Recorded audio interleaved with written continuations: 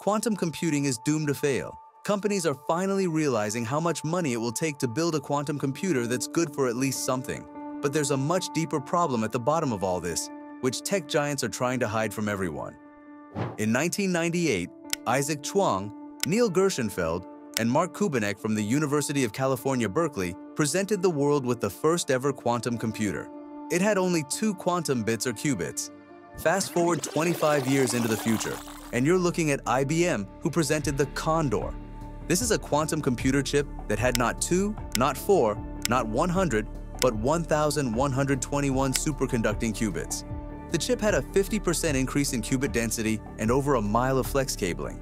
Now, all of these numbers and fancy words might sound impressive to someone just hearing about qubits and quantum computers, but in reality, this quote-unquote breakthrough is boring. If you notice, while IBM was quick to boast about their numbers and their qubits, they said almost nothing about the chip's performance. In other words, what are the benefits of having over 1,000 chips in a quantum processor? Is it better than the previous models? How does that help programmers and scientists using these supercomputers? But I suppose that was their idea. Give as little information about the real-world applications of this chip, and instead boast about how many qubits you were able to fit on a single processor. And this is not just my opinion. If you go and smash that like button, just like you should, if you haven't done so already. But no, in all seriousness, if you go and look at IBM's development roadmap, you will see that they predicted the number of qubits will increase exponentially from 2019 onward. Starting with the Falcon, which had about 27 qubits, they followed that up with the Hummingbird, boasting 65 qubits, and then came the Eagle, with 127 qubits. The Osprey had 433 qubits in 2022, and the Condor, the processor we discussed, with 1,121 qubits. In 2024, they were supposed to come up with Flamingo, which would boast over 1,386 qubits, and in 2025, they would make the big leap, jumping to 4,158 qubits with Kookaburra. From 2026 onward, IBM planned to introduce the first 10,000 qubit chip and eventually build a chip that would have over 100,000 qubits. IBM quickly realized that this was an overly ambitious goal, and recently they posted a new development roadmap. Do you notice anything different about this one? How about if we zoom in a little? Still nothing. Well, why don't you pay attention to the number of qubits? And don't let the 5K in Flamingo's name fool you. They're not referring to the number of qubits. They're actually talking about gates. The new Flamingo processors will have 5K gates but stay at 1,092 qubits. But it's worth pointing out that Flamingo 5K will come out in 2025. This year, they came up with Heron 5K, which had only 399 qubits. In 2026, they are expecting to have Flamingo 7.5K. Then the next year, they'll come up with Flamingo 10K, and in 2028, they will work on Flamingo 15K, and every single one of them will have 1,092 qubits. IBM will focus all of its efforts on something called error correction. And remember this term because it's going to be important later on. It won't be until 2029 that IBM will introduce Starling with 100 million gates. From this, you can see that they extended the exponential growth by 3 more years, expecting major leaps at the end of this decade.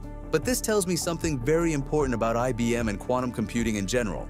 Companies are becoming more and more cautious about throwing money at quantum problems because they know money will not solve quantum computing problems. And this realization is not exclusive to IBM. D-Wave and Rigetti, 2 major quantum computing companies, are at threat of being delisted from the stock exchange because their stock price has fallen extremely low in the past years. And something similar is happening with PsiQuantum. They are one of the biggest quantum computing companies that recently received an investment directly from the Australian government. How big was the investment? Well, how does 940 million Australian dollars sound?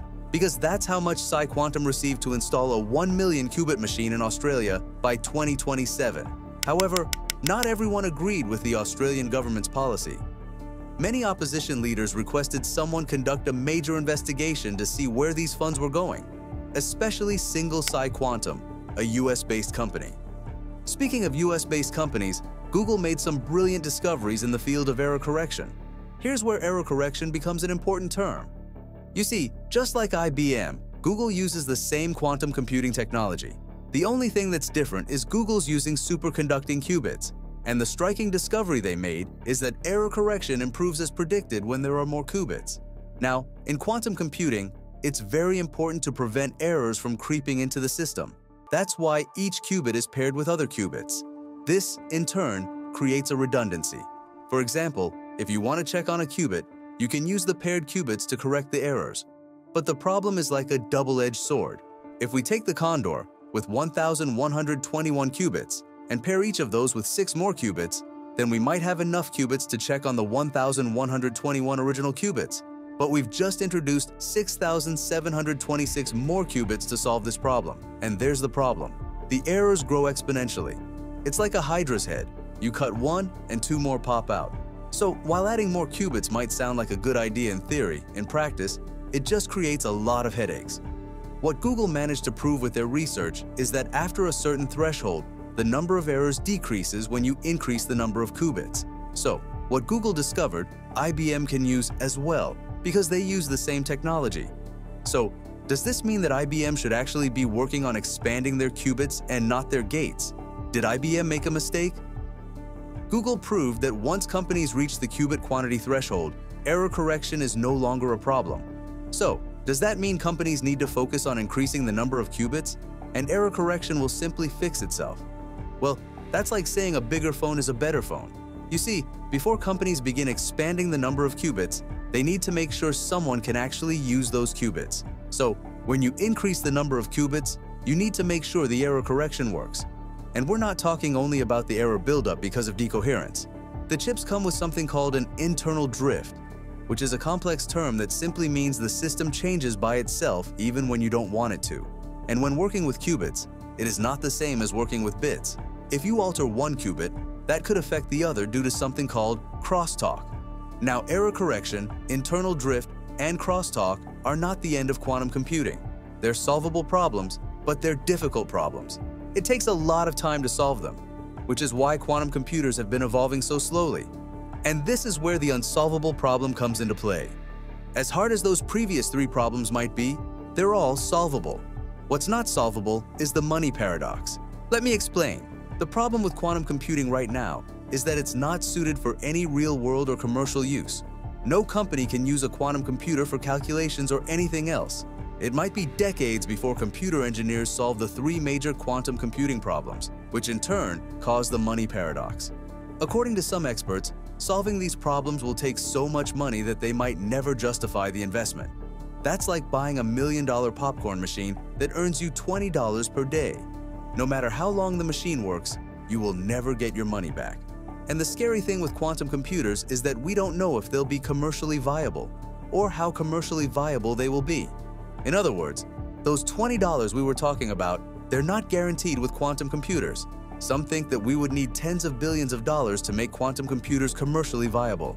Some more conservative analysts think that number is higher than $100 billion. And this is the first, least powerful version. Imagine if Steve Wozniak and Steve Jobs walked in front of an investor, showed them their first quote-unquote computer or blue box, and said, "We'll need $10 million to build more of these." Do you think we'd have the computer of today? Of course not, which is why we think quantum computing is headed for a colossal downfall. Here's another video AI enthusiasts loved watching. This is AI Exposed, demystifying the world of artificial intelligence, one video at a time.